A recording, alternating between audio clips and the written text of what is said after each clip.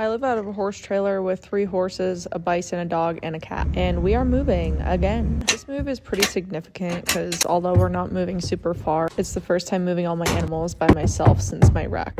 I left Arizona and moved back up to Montana right after I got out of the hospital in May, and I couldn't even drive at that point. So thankfully I have really good friends and they helped me get back. But I did that cross-country move with a fractured skull and a traumatic brain injury, and I still had swelling in my brain, so it was pretty hard. So things are a little different this time around because I just can't have the same expectations as I used to with how much I can do with my body right now. And it's been really exhausting because I've been trying to take it easy the past couple months just to let myself heal.